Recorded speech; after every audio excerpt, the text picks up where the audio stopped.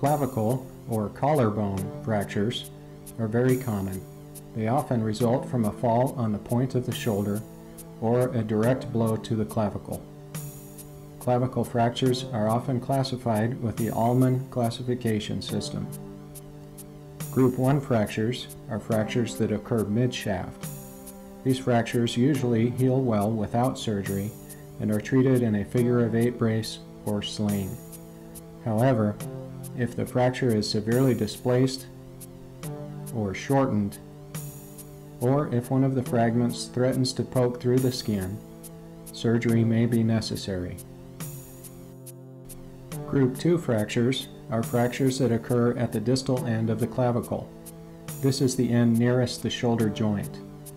Group 2 type 1 fractures are minimally displaced. The ligaments that hold the clavicle to the scapula are still intact. These fractures can usually be treated without surgery.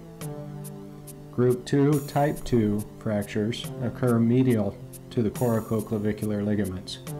Type 2A fractures leave the coracoclavicular ligaments intact. Type 2B fractures result in a tear of the conoid ligament.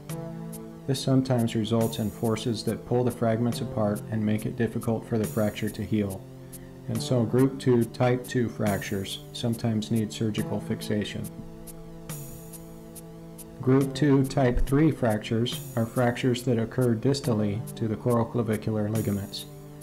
These fractures occur at and sometimes through the acromioclavicular joint. These fractures are usually treated without surgery, but can result in arthritic changes in the AC joint later on. Group 3 fractures are fractures that occur on the sternal end of the clavicle. Group 3 type 1 fractures are minimally displaced and can be treated without surgery. Type 2 fractures are displaced and can sometimes push against nerves or blood vessels near the sternum. If this is the case, they may require surgery.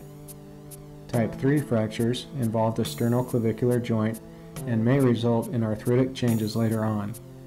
Type 4 fractures are fractures that separate the tip of the clavicle from the shaft at the growth plate. If minimally displaced, they can be treated without surgery. Type 5 fractures are comminuted or in pieces.